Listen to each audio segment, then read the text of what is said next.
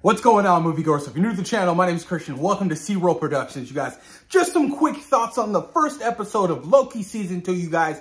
Now streaming on Disney+.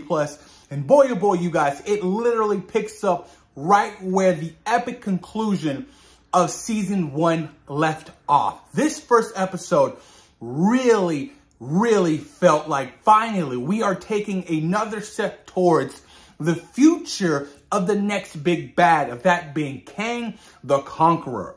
He who remains. And when I say this, you guys, I mean this shit. Loki Season 2, Episode 1.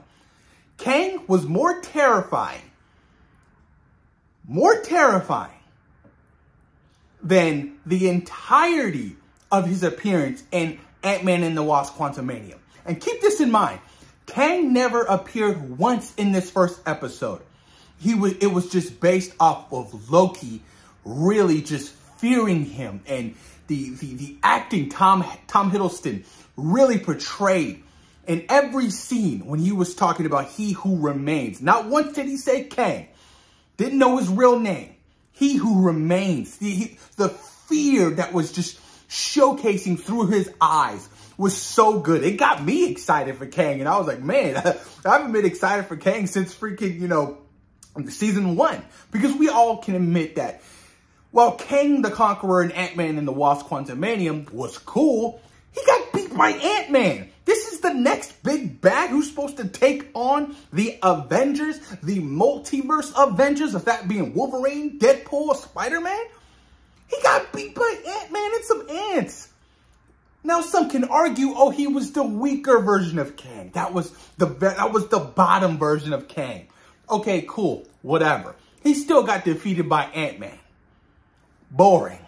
So, I can't wait to see what Jonathan Majors has in store for this second season of him playing Victor Timely. I did see some early non-spoiler reviews, and a lot of people were kind of skeptical on his character and his portrayal and the kind of energy he kind of brought to this particular character in Season 2, which, I'm okay with. It's something good. Victor Timely is not Kang the Conqueror. It's somebody completely different. So it's not the Council of Kangs we saw at the end of Ant-Man and the Wasp: Quantumania. So a completely different Kang, or, he who remains, that we will get to see in Loki Season 2. But this first episode really solidified itself of just really having, the MCU is back, and it's back on track. While I did love Guardians of the Galaxy Volume 3, it was still a self-contained story within that trilogy. Guardians of the Galaxy never really, other than the first movie of seeing Thanos, right? There was never no lead to what's coming next, or the continuity. Because like I've stated in multiple videos, multiple projects within Phase 4 and Phase 5 feel like these little old projects just chilling over here on its own island. No continuity, nothing. And the fact that Loki really gave you that shot of adrenaline, like, he who remains is still going to be the next big bad. He's still coming. Get ready. Things are going to get crazy. It got me that much more excited for Avengers: The Kang Dynasty, because honestly, after Quantumania, I was like, okay, whatever. He got defeated by Ant-Man. My hype level for Kang kind of dropped. But after this first episode, and this is just the first episode, I had no idea what to expect going through the next 6 episodes, you guys.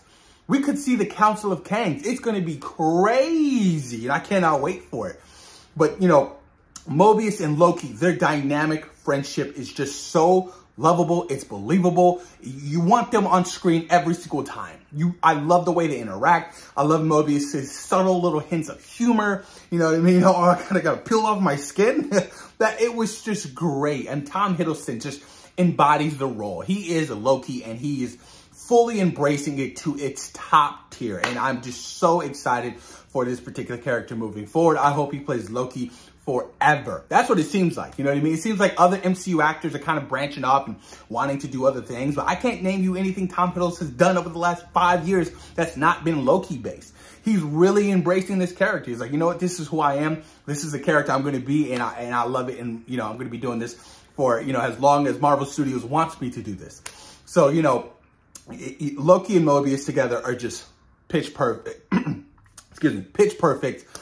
Kiki Kwan, in addition to Loki season 2 as, what was his name? Oh my God, Obi? I think his name was Obi. Phenomenal, lovable, adorable. He's a tech guy in the TVA. Every time he was on screen, he demanded my attention. He was just so smart. It was very engaging.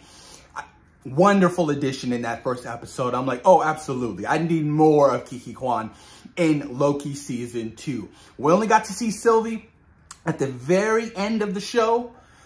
Post-credit scene, you know what I mean? She still has that, I forgot what that time door is or whatever. She's traveling to like Oklahoma in like 1982. She's gonna eat at McDonald's for the first time and she wants everything off the menu. I'm like, okay, I can get behind this. Do I need to snag me a McDouble while I watch Loki episode 2? Even though I don't eat McDonald's, you guys, I'm sorry. I don't eat McDonald's, not a fan.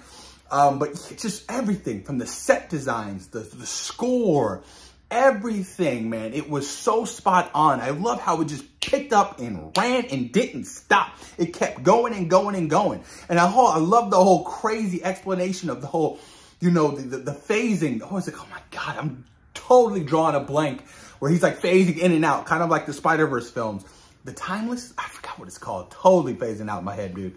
But I love that whole explanation. And I love how Obi was like trying to explain to, you know, Mobius and Loki that you guys have to work together in order to, you know, to fix this. You have to prune yourself and you have to be over here at a certain time. And when it turns green, it was so fun. And it was really engaging. Not a dull, boring moment in this first episode. And that was just the first episode. Things are going to go so much faster, I feel like. And I am 100% behind it. The TVA, all the agents, what are they up to? What are they cooking? They're going after Sylvie. But it seems like they're bringing the heavy cavalry. It seems like they're going all in. So I'm excited. I can't wait for next week, you guys. I'm super pumped. The end of the week, so we get Gen V and we get Loki. Let's go. That's like the best, you know, weekend thing we can have right now. I mean, both shows are phenomenal. I can't wait to watch episode 4 of Gen V. I'm probably going to watch that tomorrow when I have time.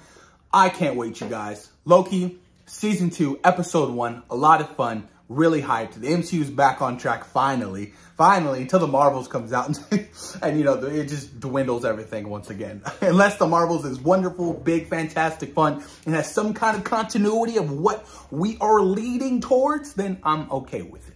I just want continuity. I want things to make sense. Make it make sense. That's what I want. That's what I need from the MCU moving forward. I want that. Post your comments down below. Let me know what you guys think about Loki Season 2, Episode 1. Thoughts and opinions, you guys. Post your comments down below and let me know. Peace.